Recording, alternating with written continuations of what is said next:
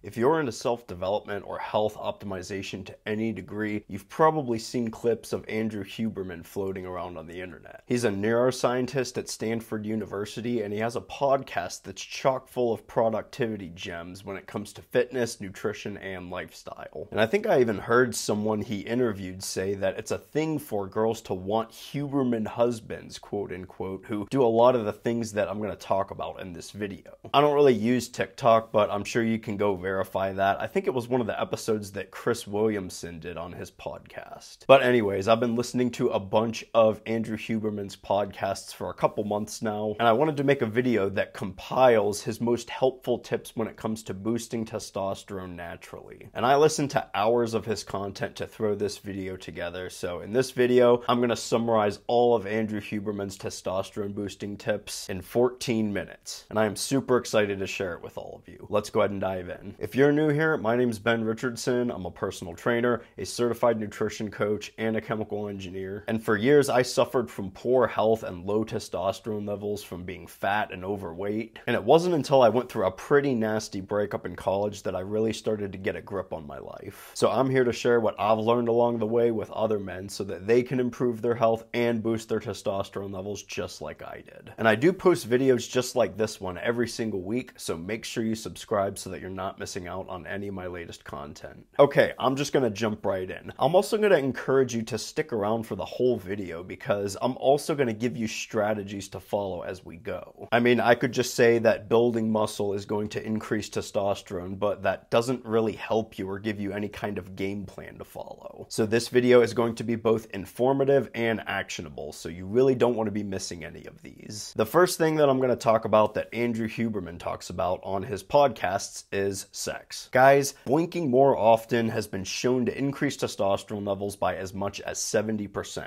And even just watching other people boink can lead to a 10% increase in testosterone. Now, with that being said, I would not suggest that you go firing up all those dirty websites to get your testosterone fix. That's probably just going to do more overall harm than good. Now, Andrew Huberman usually avoids talking about his personal opinions regarding the morality of doing these things or abstaining from these things, which is fine because he's a scientist and his goal is to make information available to the public, but I'm a little bit more willing to throw in my 2 cents on the matter. And I think things like porn use and hookup culture and just treating sex as casually as our modern society does is hurting all of us. Not to mention all these dating apps and social media platforms, they get us so addicted to constantly exploring options and looking for the next best thing. Our society is at the point where we're so much less willing to commit to anyone or anything because there's always another option right around the corner. So what I am also not encouraging you to do is to go firing up Tinder and just go bang as many chicks as you can to increase your testosterone levels. If you're looking to use sex as a means to increase your testosterone rather than to build a genuine connection with someone, I'd say just leave this one alone. People aren't objects of pleasure for you to use to optimize your hormones, and leaning into the whole hookup culture and non-commitment culture, that's just going to make things worse for you and whoever you get involved with. Okay, so something else to focus on if you want to increase your testosterone naturally is nasal breathing. Nasal breathing is important because your sinuses play several key roles in cleaning the air that you breathe, as well as using the oxygen as efficiently as possible. When you breathe through your mouth, you don't capitalize on the roles that translate into optimal oxygen uptake. Your nose knows best, bro. Really, the only time you need to breathe out of your mouth is when you're doing intense exercise that demands heavier breathing. So if you're eating food, chew with your mouth closed and breathe through your nose. If you're taking a sip of water or coffee or whatever it is that you're drinking, breathe through your nose. If you're brushing your teeth in the morning, breathe through your nose or before you go to bed at night. Anytime you find yourself breathing through your mouth, catch yourself and correct yourself. You want to make it your goal to become a nasal breather throughout the day so that you breathe through your nose while you sleep at night. In fact, more often than not, sleep apnea is much more common in mouth breathers than nose breathers. You sleep every single night for 7 to 8 hours, hopefully, and you want to spend that 1/3 of the day breathing out of your nose, not your mouth. So piggybacking off of the last point of sleep, another thing that you can do to improve your sleep, which will ultimately increase testosterone naturally, is to monitor your light exposure. You want to deliberately expose yourself yourself to natural light during the day, and then reduce exposure to all types of light, especially artificial light, at night before you go to bed to improve your sleep quality. So managing your exposure to light like this is going to program your circadian rhythm to sleep better at night and have more energy throughout the day. Light exposure essentially signals to your body whether it's time to be awake and alert or relaxed and ready to sleep. Best advice I can give you here is to just start going for more walks outside during the day and limit your exposure to light, especially artificial light, an hour or two before you go to bed. Now, I want to dive deeper into walking outside specifically because you're going to benefit from doing this in several ways. First off, you're going to get more vitamin D from natural sunlight, which is by far the best way to get more vitamin D. Supplements are great and all, especially if you have a vitamin D deficiency, but you can't beat that good old-fashioned vitamin D from sunlight. Secondly, you're going to burn some additional calories from walking. Walking is actually my favorite form of cardio because you not only burn a few hundred extra calories per day, depending on how much you walk, but walking also has a very neutral effect on your appetite. And that's going to make it much easier to adhere to an effective nutrition protocol. If you're super hungry all the time from doing all this intense cardio, then it's going to be pretty hard to muster up the willpower to stay away from those no-no foods. But if you're doing something like just walking, you'll burn some extra calories, and it's not going to leave you with a ravenous appetite at the end of the day. And then lastly, walking is also great for improved blood flow. Getting up and moving around more throughout the day is generally going to improve how well blood gets transported throughout your body. This actually helps a lot with workout recovery because blood carries nutrients to all those biological tissues, and that's going to help repair them faster. So going for more outside walks throughout the day is going to do wonders for your overall health. There are tons of benefits just from doing this, so make it a priority. And in fact, this is so important, I made a whole video on how to boost your testosterone just by walking. So if you want to check that out, go watch it after you're done watching this one. And by the way, if you've made it this far into the video and you're enjoying it or finding this information helpful, I'd appreciate it if you gave it a thumbs up real quick while you're watching. Alright, next up is heavy weight training. This is kind of an obvious one, but I emphasize heavy weight training because getting stronger has a particularly positive effect on testosterone levels. Don't just walk into the gym and toy around with weights. Track your workouts and focus on progressively lifting heavier and heavier week by week. That's how you build strength. I recommend you hit 3 hard workouts per week on non-consecutive days, meaning you never work out on back-to-back days. So for example, you can do Monday, Wednesday, Friday, or Tuesday, Thursday, Saturday, but you're leaving a day between your workouts to rest and recover. Heck, a great fat loss strategy is to just do this and then on your rest days do a ton of walking and you'll burn a ton of calories, and every single workout you'll walk into the gym feeling fresh, recharged, and ready to lift like a freaking beast. Reverse pyramid training is also one of the most effective ways to get stronger and build muscle. To explain what this is, I'll contrast it to your typical standard pyramid training, where you start with low weights and work your way up in weight with each set that you do.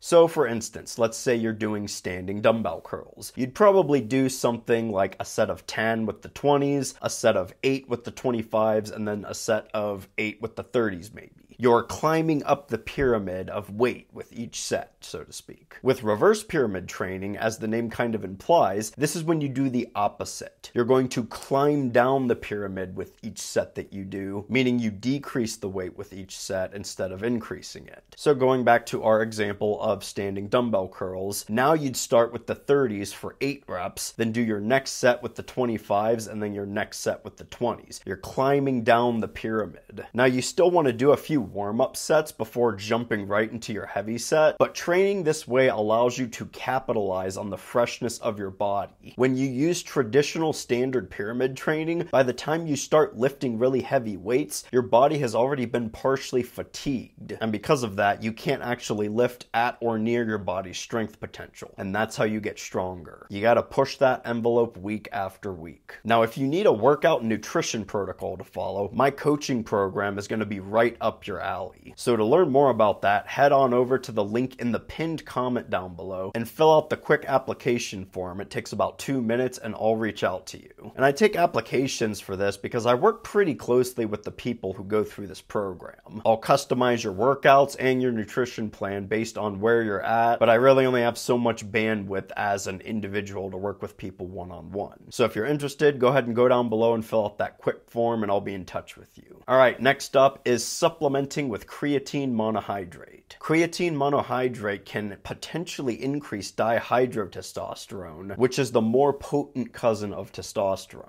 DHT has 2 to 3 times higher affinity to androgen receptors than testosterone, and it remains active for about 5 times longer as well. And for those of you who didn't pick up on it, DHT is dihydrotestosterone. However, this is also why it's commonly thought that creatine monohydrate can cause hair loss. High DHT levels are associated with hair loss and male pattern baldness, but this is one of those things that just kind of depends on a lot of different factors. Genes in particular play a huge role in what happens when DHT levels are elevated, so I wouldn't automatically conclude that higher DHT levels are a bad thing. I've even seen studies like this one that show that men with higher DHT levels actually have a 35% lower chance of going bald. I've kind of concluded that this is more of a genetic thing. It's kind of like how tall you are. There might be some things that you can do, but your genes are going to be a big driving factor. But anyways, creatine monohydrate is a very well-researched and safe supplement to take. Tons of great scientific studies can back up its efficacy. I can personally back it up too. I still take it and I always feel my best, my strongest, and my most energetic while I am taking it. And this makes sense if it can potentially increase DHT because, like I mentioned before, DHT is a more potent androgen than testosterone. Testosterone has more of an anabolic effect, which means it tends to build up or repair biological tissues like muscle mass, whereas DHT has more of an androgenic effect, which essentially impacts secondary reproductive functions like hair growth and voice depth. Tongkat Ali and boron have also been shown to effectively increase free testosterone, and Fedoja can potentially increase luteinizing hormone as well as testosterone. However, it is best to get some blood work done first and go from there before you develop some kind of rigorous supplementation routine. But I will say that I've used Tongkat Ali and boron in my supplement routine and I think they helped. And if you're looking for a good one, you can go ahead and check out my review of Kino Mojo. That supplement has Tongkat Ali and boron in it. I've definitely felt great since using that. I'm not sponsored by them or anything. I'm just recommending something that I've used and something that seemed to work good for me. So that pretty much sums it up. If you still don't feel very well equipped to start working towards increasing your testosterone levels naturally at this point, then you probably would benefit a lot from applying for my coaching program. This is exactly what I help men with, getting back to living life with the same energy and drive they had when they were younger by helping them change their habits and educating them on proper eating and training to increase their testosterone levels naturally. So if that sounds like something you need to crush your goals, go ahead and apply using the link in the pinned comments down below and we'll be in touch. But that's all for this video. If you liked it, go ahead and give it a thumbs up. And again, if you're new here and you've made it this far, I would love it if you subscribe to my channel as well. This generation of men have much lower testosterone levels than previous ones from things like poor diets, bad exercising habits, and increased exposure to environmental toxins. And even things like pornography addiction are negatively impacting men's testosterone levels. And all these things are becoming a huge problem in our society because it's stripping men of what makes men.